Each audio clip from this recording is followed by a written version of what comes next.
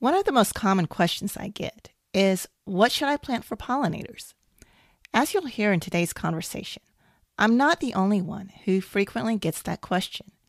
It's probably the most common question asked of anyone who promotes pollinator gardening. And there really isn't a simple answer to that question because there are lots of different factors that go into determining the best plants for any given area or situation. However, research into this topic can help give us clues as to what might be good plants to consider for our own gardens. In today's episode, we talk about some research into this topic that is coming out of the University of Tennessee, Knoxville.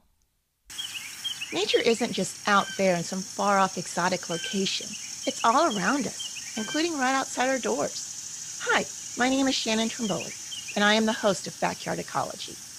I invite you to join us as we ignite our curiosity and natural wonder, explore our yards and communities, and improve our local pollinator and wildlife habitat.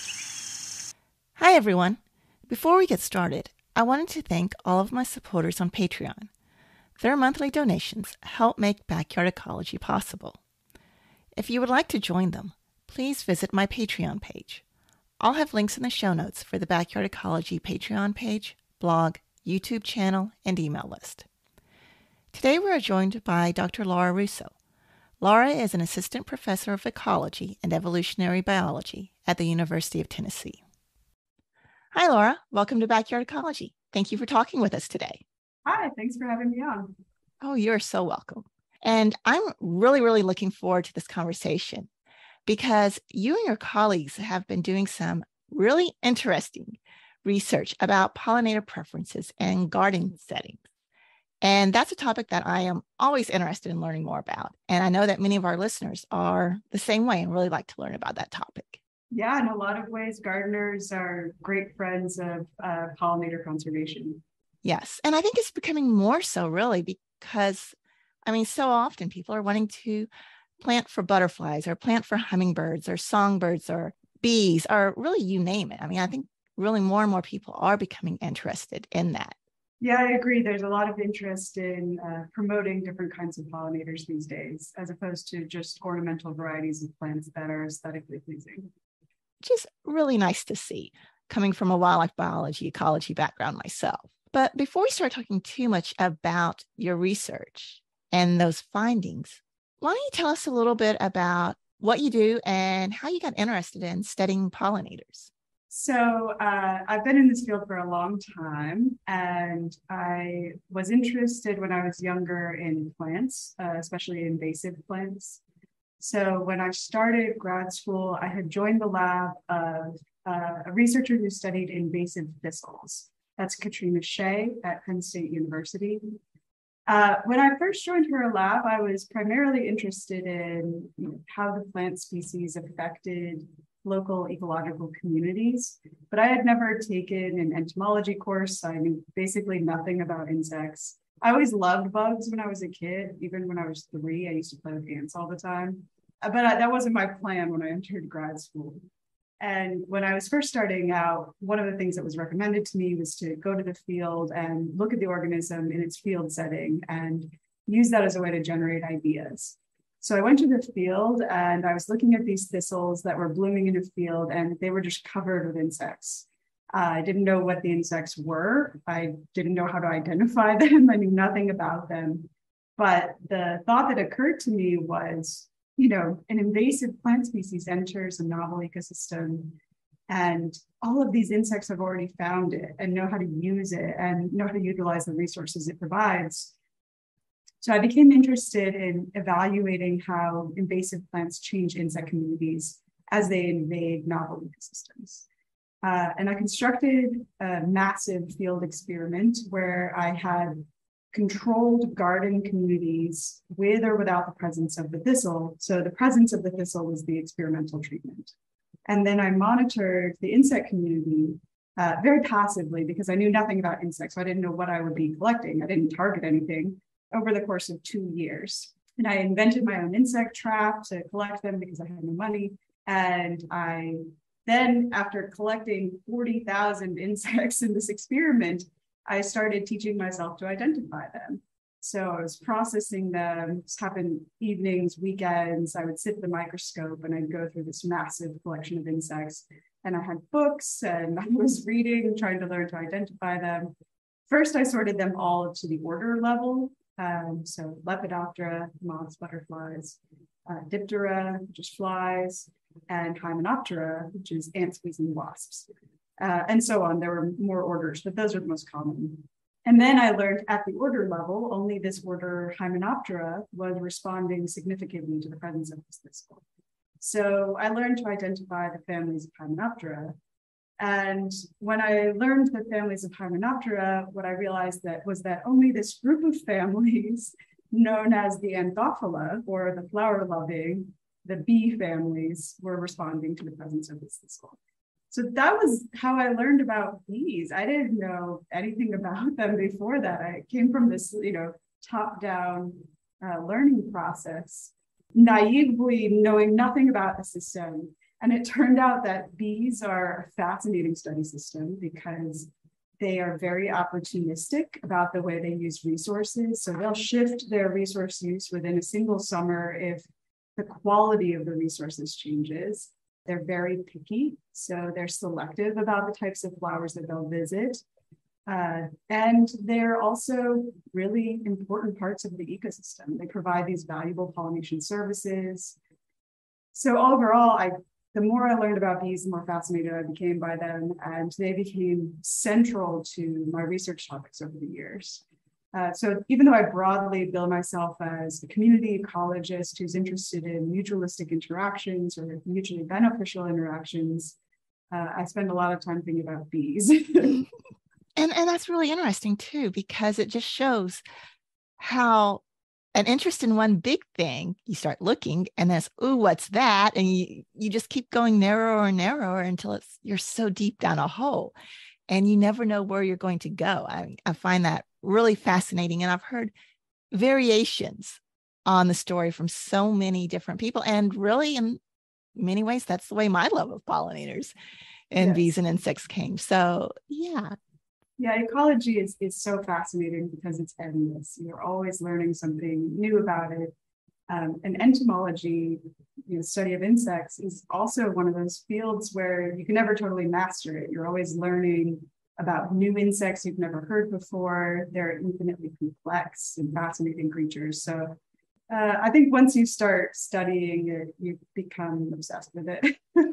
Yes, definitely. And then you've got all the behaviors and the interactions between this species and that species. And does it change if you add this third one? And yeah, it's endless.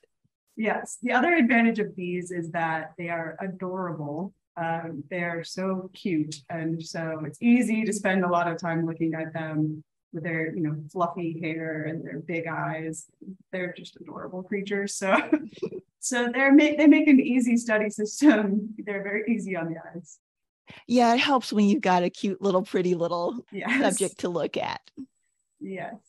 Well, I think it's safe to say that pretty much anyone who's planting native plants for pollinators in their gardens are going to want to make the biggest difference they can with those plants because none of us have unlimited space. Some of us have bigger garden areas than others, but it's never unlimited.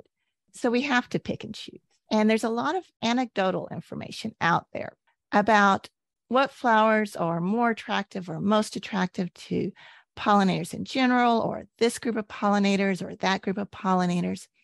But that anecdotal information is not always backed up by science or disproved by science. Sometimes there just isn't any scientific information about it. Yeah. It can go either direction. And even more so, I think, in garden settings. Yeah. And some of the garden experiments that I've seen, it's not always what you would think it would be, especially comparing garden settings to more wild or what we'll call natural settings. So I think there's a lot of really interesting things going on in there and things to be studied. And then you and your colleagues have kind of addressed at least a portion of that recently, working on a 3-year study with a report that you just published recently with the University of Tennessee, Knoxville's Extension Service. And that was on planting for pollinators in East Tennessee. And I think research like that is so incredibly helpful because it gives us that scientific background to say, yeah, these plants really are really attractive to pollinators, at least in this area. And thus are ones that as homeowners who are wanting to plant for pollinators, we might want to consider them because they're going to give us a lot of bang for our buck. But can you tell us a little bit about that research and kind of give us an overview with it? Yeah, so we're trying to accomplish multiple goals at the same time in these research studies. The way I designed them, it's very labor intensive because I'm trying to control for all of these outside variables. One of the reasons why there's not a lot of scientific research on this topic of preference is that to truly establish preference is an incredibly difficult challenge. Yes. So, we set up these controlled garden plots that are replicated at the landscape level, and we control everything from the number of individuals of each plant species, the number of different plant species, the size of the plots, how often they're watered, how often they're weeded, where we accessed or where we obtained the plants from in the first place, how often they're surveyed, the way that they're treated over winter, the kind of composting and mulch that they receive. So as you can imagine, this requires a lot of work to replicate over a long period of time. And even though we have 18 native perennials in the study, that's still a small subset of the total number of native plant species in Tennessee. And immediately after we published the extension publication, complaints were coming in that we didn't have people's favorite plant in the study. But as you can imagine, every plant species we add increases the size of the study to the power of n. So that, is a limitation. So there were multiple motivators for a study like this and multiple goals that we're trying to achieve at the same time. One is that the public, what they ask me most often when they reach out to me is, what should I plant in my garden? So one of the goals has always been to provide those evidence-based recommendations for pollinator plantings in your yard. Or in any land that you manage, for pollinator plantings in agricultural settings as well, for example. And that evidence-based recommendation is lacking from a lot of those, recommendations. I've even seen tomatoes billed as pollinator friendly in the store, which is strange, but yes. But, for example, we have to spend years collecting this data before we can establish that preference. So that was one goal, is we always want to provide those recommendations with science behind them. Another goal is that we're really interested in the nutrition of these pollinators. So just like you and I, pollinators need a diverse diet in order to be healthy. They need protein, they need lipids, they need carbohydrates. And one of our goals is to better understand how the nutrition provided by these floral resources, so pollen and nectar, contributes to foraging preferences and behavior in the field. Obviously, there's a very diverse set of responses to that. So we probably have 500 species of bees in Tennessee. Not sure about Kentucky, but it's probably between 400 and 500. Yeah, same neighborhood usually. Yeah. And those bees, they have different periods of activity, they have different foraging preferences, and they have different nutritional needs. So that's one subset of the study. It's just that baseline nutritional information. Another part of the study is better understanding how plants communicate with bees using volatile communication. So I have a postdoctoral researcher, Dr. Anne Murray, who is studying the volatile compounds produced by the flowers and how that relates to their nutritional attributes, and how bees respond to those volatile compounds. Ooh. And so we have undergraduate researchers, one undergraduate researcher, Destiny Matheson, she's interested in the size and shape of the corolla of each different plant species and how that affects the pollinators that can utilize those resources. I have one researcher, Sydney Baldwin, who's studying pollination in the field and whether these plants are pollinator limited. So are they getting their full seed set? Do they need more pollinators?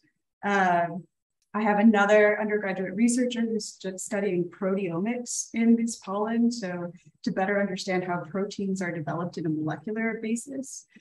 And then beyond that, I've had graduate students who are interested in how land use around the site affects the pollinator visitation within these gardens. So they're using ArcGIS and the National Land Cover Database to catalog land use at a 2-kilometer radius around each site, and then relate that to pollinator behavior within the garden. Trying to think of what other motivations we have. So we have like multiple different objectives. There's the more basic research, better understanding nutrition and foraging behavior, volatiles. And then there's the outreach component where we're providing recommendations based on these preferences to the broader public. And what we're hoping, our ultimate goal, is to encourage not just pollinator plantings, but pollinator plantings that actually contribute to a healthy, nutritious diet for the pollinators themselves.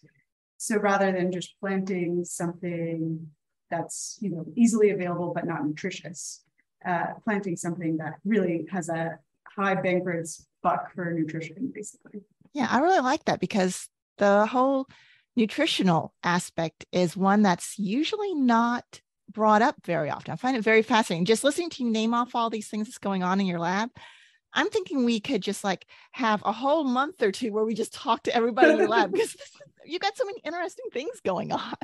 Yeah, working with a team of researchers is really exciting because they all come with different ideas and different questions. And that's one of the rewarding aspects of science, I think, is collaborating with other researchers. Oh, yes, definitely. Well, when you were setting up this experiment, were you doing the gardens as a mixed species garden, or were they're just like one single species in that plot? How did you do that? Yeah, because I consider myself a community ecologist, I'm always looking at communities of plants at a time. So always multiple species. The size of that community is varied depending on the experiment I'm running at any given time. For this experiment, each plot, like garden plot, you could call it, or research plot, depending on your perspective, contains 6 species. There are 4 different plot types. So each of the 3 plant families, Asteraceae, Lamiaceae, and Fabaceae, that's the sunflower family, the mint family, and the legume family, is represented by 6 species. And so there are 3 plots that are just that plant family. So 6 species of asters, 6 species of mints, 6 species of legumes. And then there's a 4th plot that is a combination plot that contains 2 species from each family. So it has still 6 species, so the same overall species richness, but now we're mixing the different families of plants. Then within each species of plant, we have 4 individuals, and they're all perennials. So 4 individuals per species times 6 species times 4 plots times 5 landscapes. You have an idea of how many plants are involved. Yes, a lot. Yeah. Yeah, I was kind of curious with that, especially with some of the research that I've read, that like some specific pollinator species, they prefer smaller plot sizes of the same individual species. Some like to have the larger plot sizes and are more attracted to larger numbers. And so, yeah, that was one of the things I was kind of curious with. Yeah, we didn't test for that. We had to control for the size in order to compare the things we wanted to compare, which is using a fixed size to understand preference among the plants. Exactly. And no one study can ever answer all the questions or look at all the possible variables. Give us some grant money and we'll do it. And at the same time, you'll test for every single flowering plant in the state of Tennessee, correct? Yeah, it'll just take the rest of my life, but we'll get there. Just keep funding us and we'll keep answering these questions you want us to answer. Yeah, exactly. And probably the careers and lifetimes of several of your students too. Yes, definitely. But we all love working with plants and insects. So, there's no reason why we wouldn't want to do the work other than we're, time and resource limited. So there's only so many things we can work on in a given time. But if we had infinite time and infinite resources, we would 100% go through every native plant species in Tennessee and try different plot sizes and combinations and everything. And then once you finish that, you keep going to the other surrounding states as well. Yes, exactly. Yeah. Then we would replicate the experiment in Kentucky and North Carolina. But yeah, so we keep talking about pollinators. Sure. And we keep saying pollinators, and we're falling into the same trap that everybody does, and that's pollinators are one thing. And we both know pollinators are not one thing. Even within bees are not one thing. True. I mean, there are so many different ways that we can break this down into smaller and smaller groups. So when you guys were looking at, what were you looking at under the term pollinators? And again, understanding that you can't break it down infinitely because time, resources, everything we were just laughing about with the plants is again true with the pollinators. Well, so when we're doing our pollinator survey, which we have a very standardized methodology so that we can replicate this and compare across plant species and across plots and sites and things like that. We use an insect vacuum. So it's a modified dust devil with a little collection chamber on the end. And we sample all of the inflorescences of a given plant species within a plot for 5 minutes. And then we just repeat that over and over again for every plant species in bloom and every plot and every site, from the beginning of the flowering season through the end of the flowering season. So any insect that contacts the reproductive parts of the flower, that is the anthers or the stamens, within that 5-minute period is collected and stored and identified. Now, our taxonomic skills, again, I have that bee bias. So the bees will be all identified as species, and bees, especially native wild bees, comprise 75% of the collections that we've done over the past few years. So they do make up the bulk of the visitors. The other 25% is a mixture of other kinds of flower visiting insects, including a large number of flies, including hoverflies in the family Syrphidae, which we have a special interest in as well because they're obligately flower visiting. But also there are flower visiting wasps. Eastern Tennessee has some beautiful flower visiting wasps. I really love them.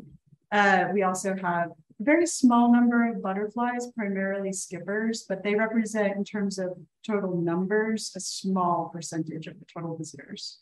And then things like beetles and true bugs and other things that are sometimes found visiting flowers for a variety of reasons. So pollinators, we wouldn't use that in a scientific publication because we haven't necessarily shown evidence that they are affecting pollination, except for my student Sydney, who is actually doing a pollination study where she's measuring the seed set of the plants. Otherwise, we call them flower visiting insects. So that's our general category. And we do have upwards of 20,000 insects that we've collected over the course of this study, that we've identified and labeled and sorted. And the amount of time we spend collecting versus processing and identifying those specimens is like a 20-80 rule: 20% of the time collecting, 80% of the time processing, labeling, identifying, and sorting, databasing, and analyzing.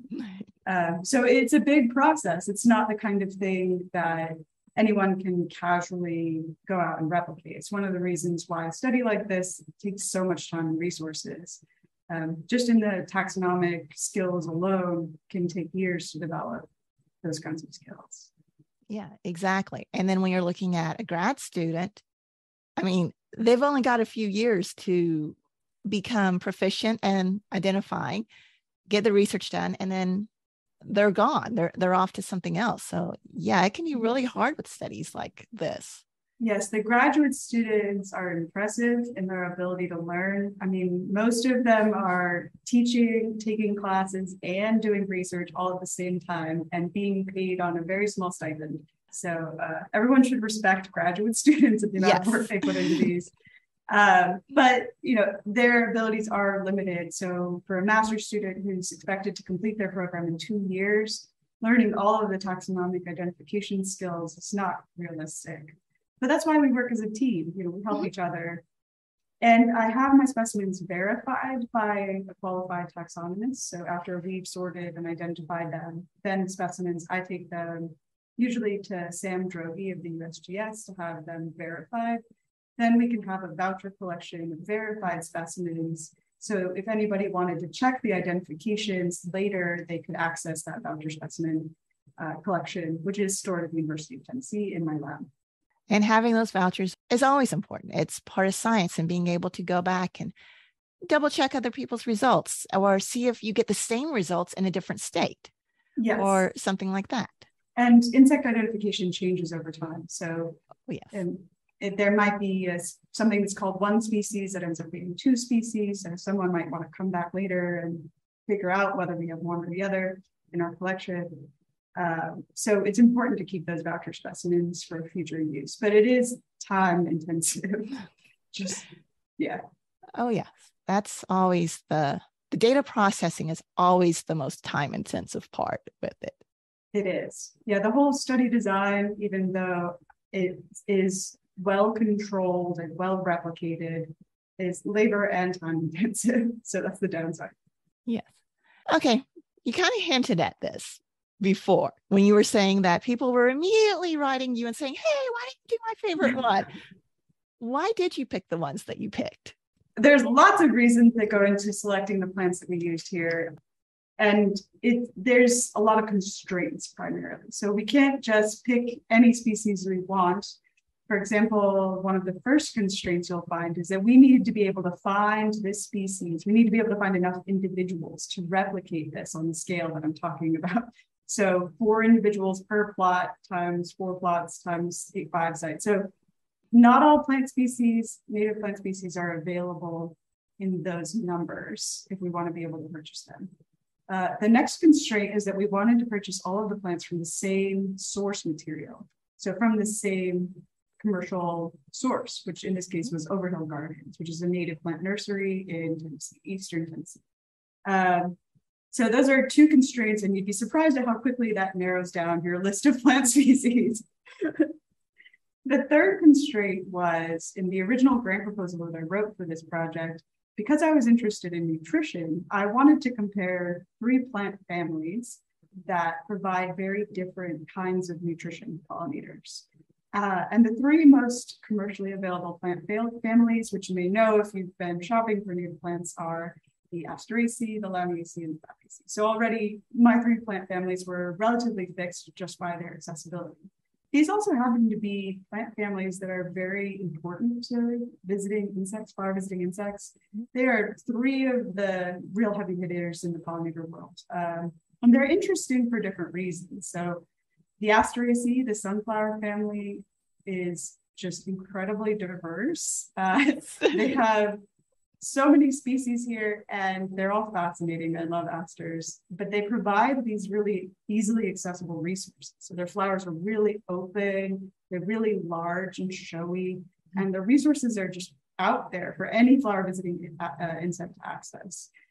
But there are some published studies suggesting that the pollen from these flowers is not that healthy for flower visiting insects.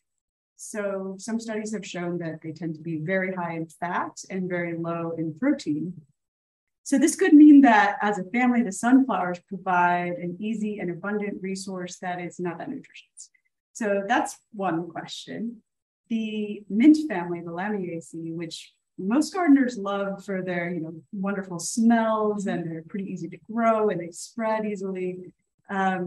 They don't provide very much pollen. They do provide some pollen, but it tends to be very small quantities and a little bit challenging to access. Mostly what the mints provide is nectar. So they provide these copious quantities of nectar, but they are primarily a sugar resource to pollinators, not a protein or lipid source. So, we have the asters, which is like high lipid, low protein, the Lamiaceae, which is high carbohydrates, low protein. And then there's the legumes, the Fabaceae. They have they're known to have very high protein, very high quality, pollen quality, but their flowers are very difficult to access for most insects. So a lot of, for example, if you imagine the pea flower, it has a keel petal, and not all insects can open those flowers. Usually it's certain types of bees, bumblebees and leafcutter bees, that can open those keel petals to access that pollen. Other types of legumes need to be buzz pollinated. So we include a species, Senna marylandica, that requires buzz pollination. That means that an insect, in order to get the pollen, has to buzz at a very particular frequency. Not all insects can do that. Honeybees can't do that. So bumblebees landing on those flowers have to buzz. So we have then the third category, which is a high quality resource that's very restrictive and very difficult to access. So those were the reasons we chose those three families. And we should probably point out too, just in case anybody's wondering, this whole question of pollen and the nutrition of the pollen is really, really important, especially for bees, because the brood, the baby bees, that's what they eat is pollen. So the nectar is a really good source of food for the adults, but your baby bees need to have the pollen resources as well.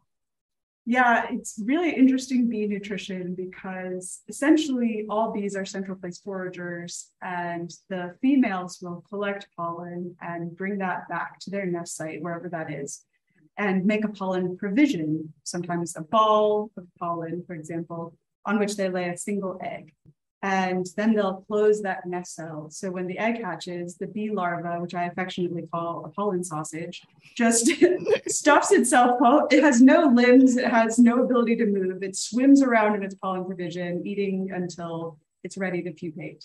So it's the entire nutrition is dependent on what that mother bee collects for it. There's no access to any kind of outside source of food once she closes the nest cell. That's all the developing larva has access to. So it's very important. And the quality of that pollen provision will determine the adult size of the bee, which will determine its fitness later in life. So that pollen is critical to the health of bees. Adult female bees will eat some pollen as well. They need that extra protein for making eggs. But male bees just eat nectar. They don't need any kind of protein resource, basically. Yeah, I think that's important because I think a lot of people, when they're thinking about planting for pollinators or something like that, we're thinking more nectar resources and we forget the importance of the pollen. But that again goes back to that nutritional piece that we are talking about that does so often get forgotten. I mean, the nectar is important because you'll often, if you're going just on numbers of insects, and this is directly relevant to the extension publication, if you're just going by numbers of insects visiting that plant, well, the nectar is going to probably be a big driver of that because anything can access it, and including males and females. So you just have a much broader interest. And I often call nectar the Gatorade of the insect world. It's like an energy drink that the insects need to keep living their lives, but it's not as important for reproduction. So the most popular plant that we found in our study was Pycnanthemum muticum, the mountain mint. And mountain mints produce copious nectar, and they have this wonderful aroma, which is probably advertising that copious nectar. And they attract tons of different kinds of insects, not just bees, to that copious nectar.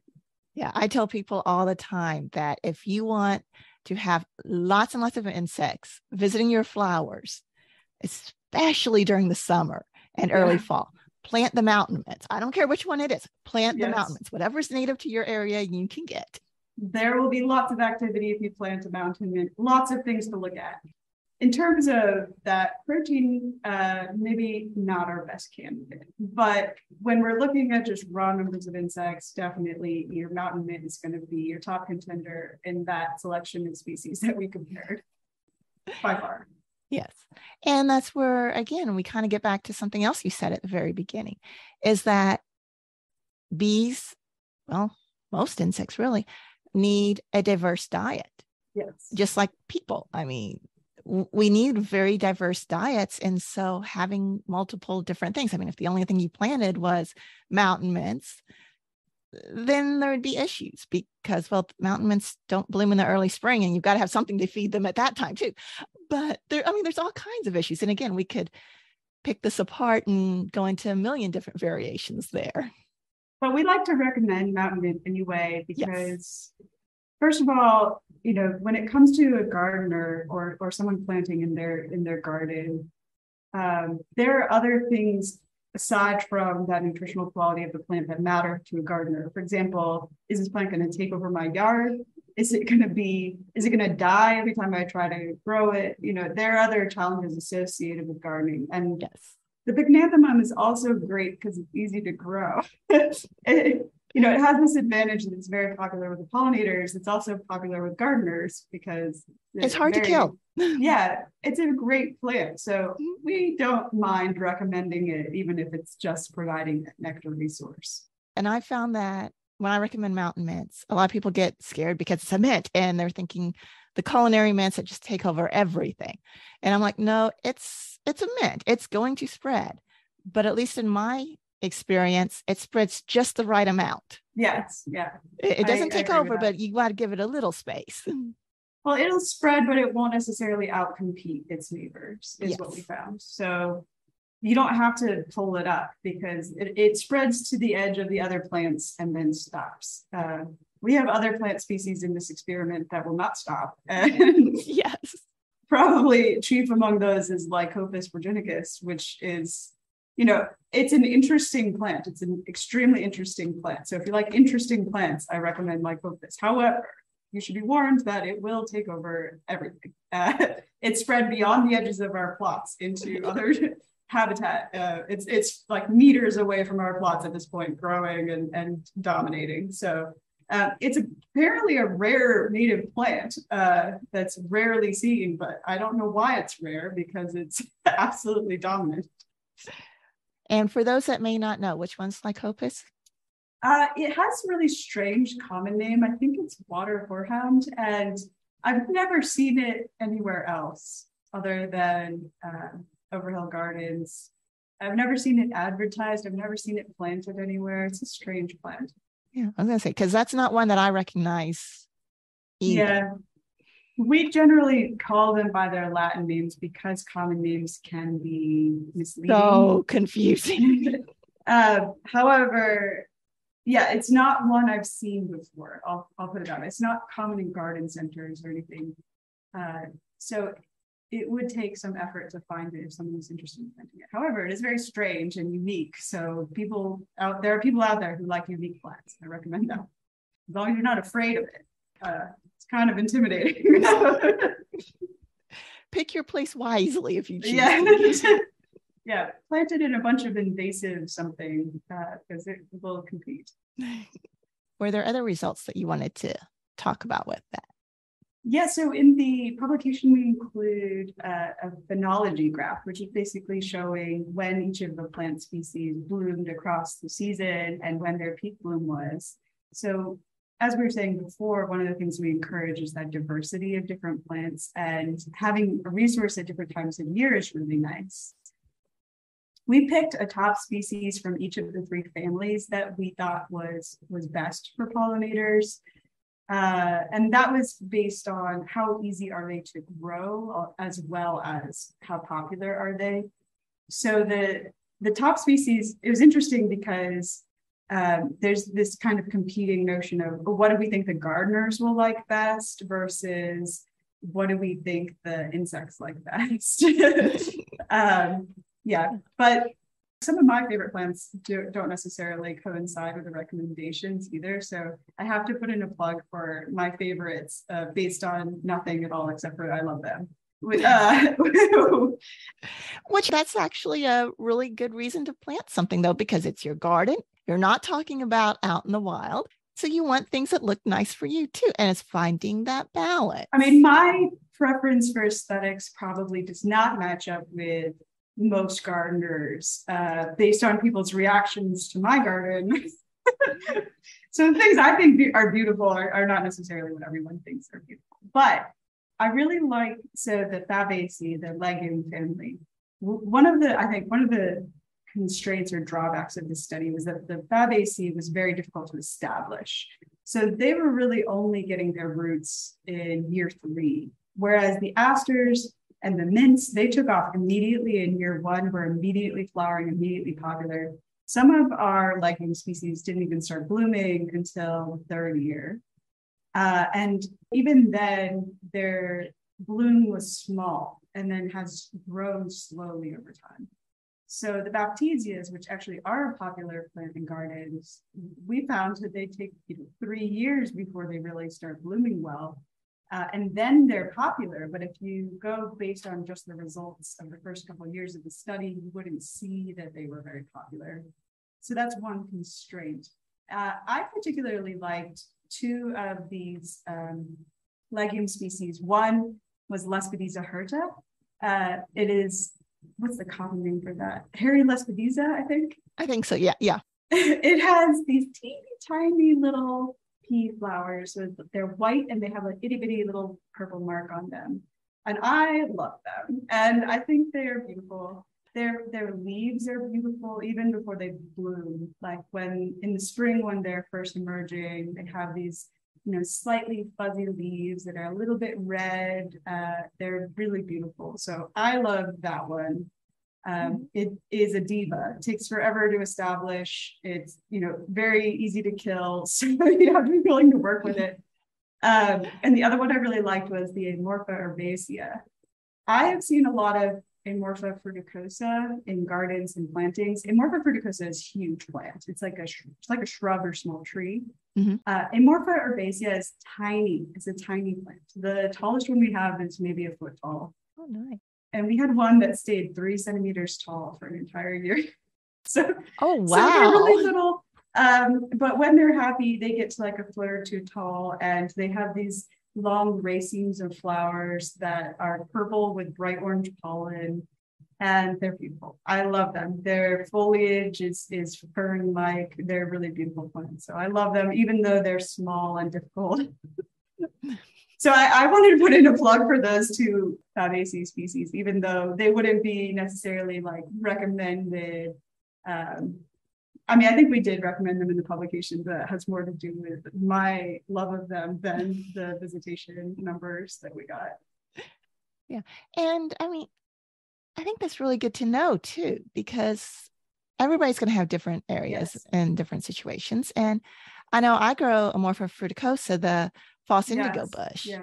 And I've got some of those planted around my house, but now after listening to you, I'm gonna have to look at the other one a little bit too, cute. because there's places where you want something small and cute and not necessarily the bigger, taller. The other small, cute plant that I think would be really good in gardens was the Cumberland rosemary. That's Conradina verticillata. That plant, it was a real showstopper. It's beautiful foliage. It smells wonderful. Has these beautiful purple flowers when it blooms in the spring. It blooms the earliest. It's our first bloom, and bees love it. It does take a long time to grow and establish again. It's woody, so it has this like low growing, slow spread. But that one's really beautiful too. Sorry, I could talk about all the plants. Oh yes, I'm sure. I'm sure you're like me with that. And it's like, oh, but this one's my favorite. And that one's my favorite. And this one's my favorite and they're all my favorite. Yeah, on some level, I would say the only plant that I would regularly find distasteful was the Lycopis, the water horehound. And that's just because it was aggressively spreading into the other plants. We were constantly having to weed it out. Otherwise, it would outcompete everything in the block. And then even then, it didn't seem to provide any pollen at all. So it's only nectar. So it wasn't my favorite, but the others are better. And one of the reasons why I really did like the project that you did was that you really focused on plants of East Tennessee that you could get. I mean, you even say so in the title. And so often when you look on the internet or in books, it's plant these things for pollinators. These are the best plants for pollinators. As if all pollinators are the same and all areas are the same. And as much as everybody, myself included, and I'm sure you would say the same thing, would like the easy route of being able to say, here's a prescription, let me go get them and plant these plants and they'll just be the best. And that doesn't work, because what's the best in East Tennessee in the mountains might not be the best in West Tennessee next to the Mississippi River. And that's within one state. Much less let's go to Maine or Florida or out to California or Texas. And then one garden setting may not be the same as the other garden setting, even within East Tennessee. There's just so many variables. And that's why you had to control everything the way you did, and why you couldn't do everything, because you had to control those variables and make it very specific. There are some generalizations you can make, and not like across the board, but We see some certain genera of plants are regularly, consistently pollinator favorites, or well visited at least, across the eastern seaboard. So I've worked in New York, Pennsylvania, Tennessee, Virginia. We consistently see these genera coming up over and over again in terms of that like abundant pollinator community. I think what's missed by that, and again, what is lacking from these recommendations we provide, are those, specialist bees or specialist plants that are less noticeable, that might still be an important ecological community, and that diversity. So in the end, diversity wins. The more diverse the plants you can put, the better. But I think it's harder to manage a really diverse garden. So for your average gardener, the number of species should be, it's hard to have that many species in your garden. Yeah. And then you get diminishing returns too, because your bees, if we're just going to focus on bees, and ignore all the other flower visitors and potential pollinators, but just to make it simple, let's just focus on bees. Bees tend to be very loyal to one's plant species at a time as they're visiting. So if you have one of everything, that's not going to probably be as effective as having, say, 3 or 4 or 5 of the same species. I'm going to push back on that a little bit, because I think that concept comes from studies of honeybees.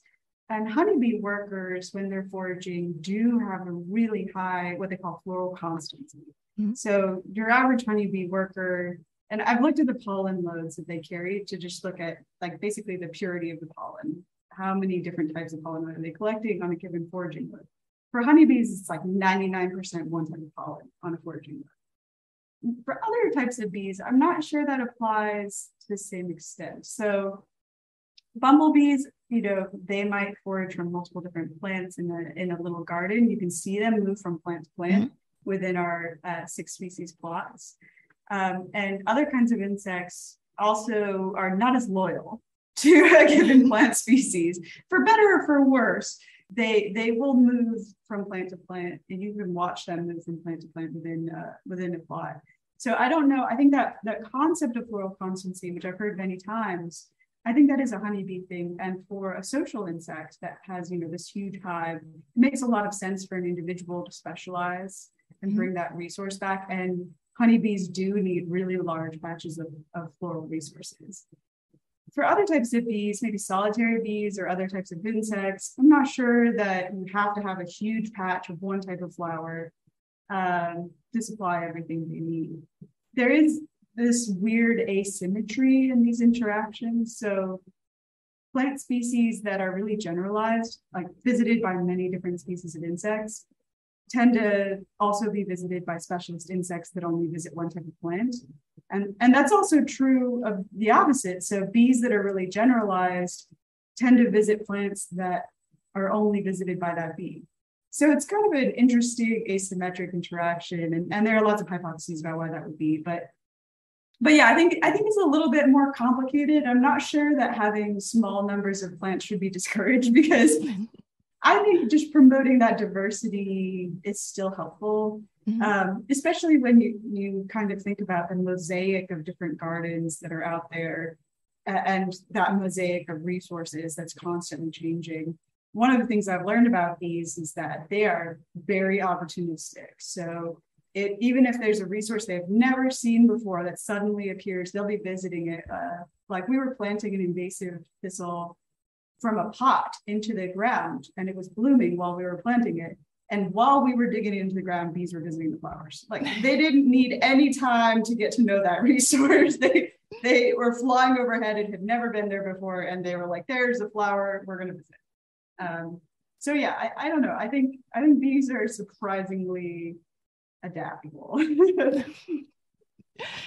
Yeah, that is a good point there. Because most of the studies I've seen with the floral constancy are honeybee based, but then I've seen a few that seem to suggest that maybe at least some species of bees, especially bumblebees, which I mean, they've got a social structure too there, are maybe not as specific as honeybees, but definitely have some. But yeah, you're right. I mean, I watched the bumblebees go from one species to another all the time. I mean, I watched one yesterday go from cut plant Silphium perfuratum to tall ironweed, Veronia gigantica. Bumblebees are like the honeybees' chaotic cousin. I mean, they don't really follow rules, the same rules that the honeybees follow. And honeybees, remember, I mean, honeybees are a non-native species in North America, and they are also really unusual bees. That makes them fascinating, but it also means that the rules we learn from them may not apply to our native bees, North American bees, because they're extremely different in both their behavior, their phylogenetic history. They're not that closely related to anything we have here. They're fascinating bee species, but I think we should pause before we apply the lessons we've learned from honeybees to all of the bees. I agree with that. And I think more and more research is starting to look at those differences too, which is really important as well. Honeybees they're so familiar to people. They are our most studied bee species easily. We know how to manage them. We know how to rear them. We understand them better than the other bees. Some people would argue we still don't understand them that well, but we certainly understand them better than everything else. Yes, exactly. Well, this has been really, really fascinating and interesting. Is there anything else that you would like to share with us? I think the general recommendations I provide to people who are interested in pollinator conservation, generally we just recommend, no matter how small a space you have, the more flowers, the better. So even if you just have an apartment balcony, having a blooming plant on the balcony, that helps. Every little bit helps. One of the best things about pollinator conservation is that there's nothing too small. And the other great thing about pollinator conservation is that in a lot of ways, less is more. So we'll often encourage people to mow your lawn less often, apply fewer chemicals, just do less. Pollinators really like wild habitat. So you don't need to be obsessively tidy. You can leave parts of your lawn unmown and things like that. Let them bloom, see what visits. And we have often, people will run into this issue where their homeowners association doesn't like messy lawns. So we often say, you could argue that you're doing that for pollinator conservation. So pollinator conservation is a good excuse to be a little bit lazy with your lawn management. But yeah, the more flowers, the better. There's no reason to, we try to provide evidence-based recommendations for the best of the plant species to plant, but whatever you're planting is great. And anybody who puts flowers out there is helping in some way or another. Yes, exactly. And when we say best, yes, with this, you're not saying these are the best of everything that's out there. You're saying these are the best of the ones that we tested in this location. And yes, like you said, you couldn't test everything and you wanted to have everything from one spot. So yeah, when I read it, I was like, well, why didn't they test this genus? Yes. Because what genus did you want most?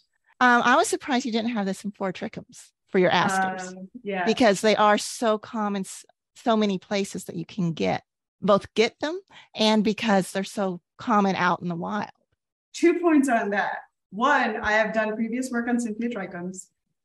So that was in Pennsylvania, but it's a familiar genus. And then two, the Eurybia used to be a Symphytrichum. And some Symphytrichum used to be Eurybia. So you can't tell me that they're not at least somewhat overlapping in their ecological role.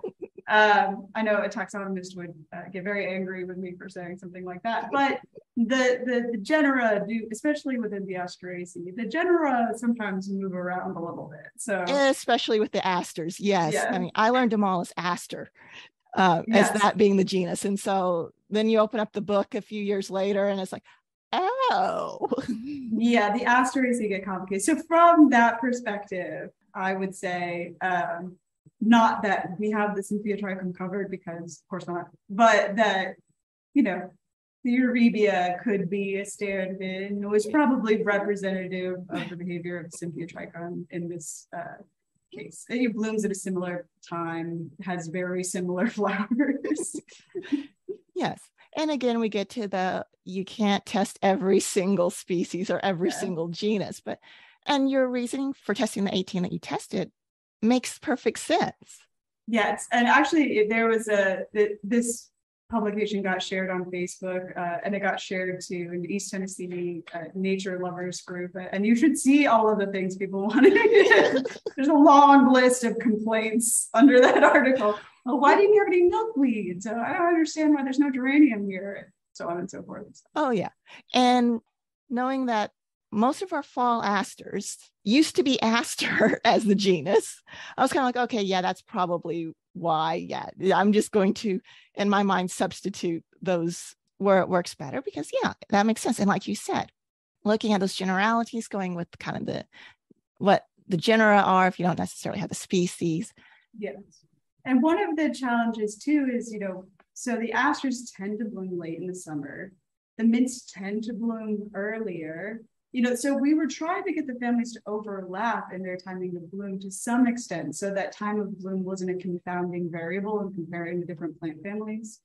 And to that extent, some of the plant species we chose were because they were blooming on the far end of that range of bloom. And if we had picked the Cynthia trichum, they would bloom even later in the summer, compared to the Arabia, which is a little bit earlier. Most of the asters are so late, like Verbicina occidentalis doesn't even bloom, it hasn't even started blooming yet. It won't bloom until like almost October. So, yes. Whereas we had the Conradina blooming in April. So we're trying to compress this growing season a little bit, but within the constraints of the plant families. Oh, yeah, exactly. I mean, I think it was an excellent study. I love the results coming out and all the different applications for it and stuff. And I mean, yeah, we can always do more, but that's, again, unlimited resources, unlimited time, unlimited everything. Yes. Those people get real quiet when I say, well, we would love to test your species. Just give us some funding and we will test your favorite species. Yes. And then they get quiet. They don't have that kind of funding. Yes, exactly. But yeah, hopefully you'll be able to keep doing some more great research because, yeah, I think this is really interesting. And all those projects you've got going on with it, oh my gosh, those sounded so fascinating and interesting. But yeah, this has been, like I said, really interesting. And thank you so much for coming on and talking with us today. Yeah, thank you for having me. Oh, you're welcome. And I will definitely put links in the show notes to that publication. That sounds great. Thank you. Right, yeah. Well, thanks again and have a great day. You too. Bye. Thanks. Bye. I really appreciate Laura taking the time to talk with us today. No project can ever test every single flowering plant out there under every single condition possible.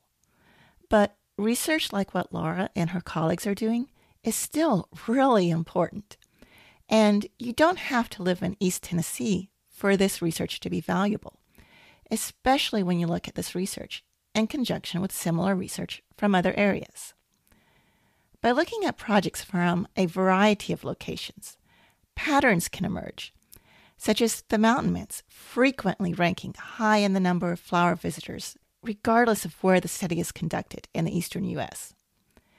These patterns can give us hints as to generalizations that we can make and point us in potential directions to go in the absence of exhaustive research in our exact location. If you find value in the Backyard Ecology content, please consider making a donation. You can find out how at www.backyardecology.net/support. Until next week, I encourage you to take some time to enjoy the nature in your own yard and community.